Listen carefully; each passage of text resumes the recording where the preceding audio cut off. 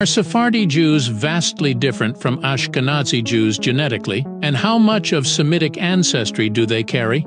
The answer may shock you. Sephardi historically refers to Jewish communities who were mainly living in Spain, and then due to Inquisition have migrated to North Africa, the Ottoman Empire, and even to the Spanish-speaking colonies in America, unlike Ashkenazis, who mainly lived in Central and Eastern Europe. Although some believe that there might be a huge difference in Ashkenazi and Sephardi DNA, there actually isn't. Just like Ashkenazi Jews, Sephardists are of mostly Southern European and Levantine Middle Eastern origin, with their Southern European ancestry being around 60% and their Levantine ancestry being around 30%.